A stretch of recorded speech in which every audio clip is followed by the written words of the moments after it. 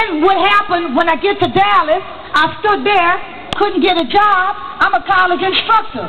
Hey, all the teachers were hired. So then I'm scrambling, looking and trying to find out what can I do. I got so distraught because I sent my daughter and my father up here. So I said, I can't stay here anymore. I can't take it. So I came here 2 weeks ago Sunday. When I arrived here, lo and behold, I didn't realize from me taking care of everybody else, my body was worn and torn. Yes. I became ill from inhaling all of that. My lungs were infected.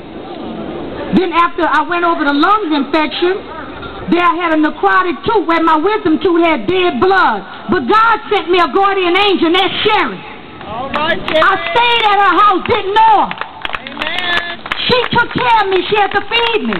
My family got angry and said, well, why aren't you talking to anybody? How can you talk when you're in pain? Amen. You're taking penicillin and Vicodin.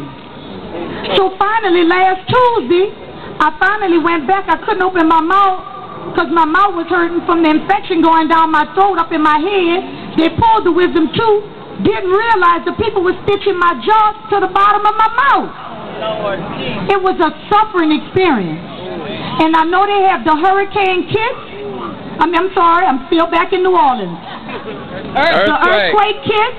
But I thank God for Red Cross. All right. Because when I was in Texas, I called the